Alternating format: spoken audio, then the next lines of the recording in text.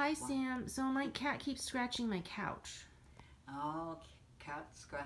Oh, I have some good tools for cats that scratch couches. Number one, why do they choose a couch? We never thought about that. It's because it's solid.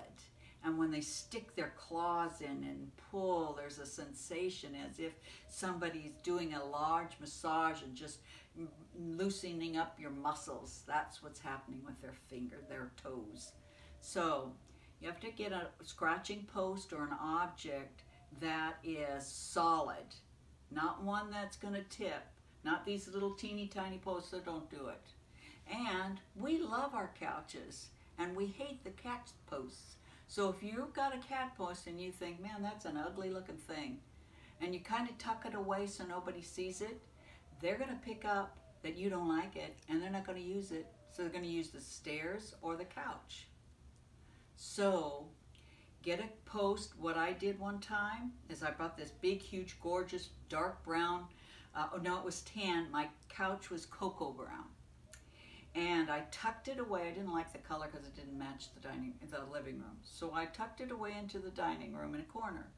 And Streaker and her babies were using the carpet, and they didn't use the couch, but they used the carpet going up the stairs.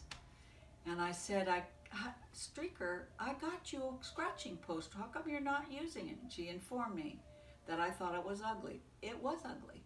So I thought, okay, I'm going to have to get one that I really like. So I took that scratching post. It was big, scratching tree. Slid the bottom under the couch so it had stable. Here's this cocoa brown couch with this tan thing sticking up.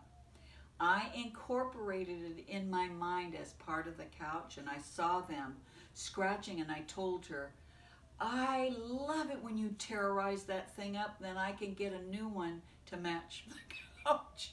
She did it. But did you The trick also have a was, feeling?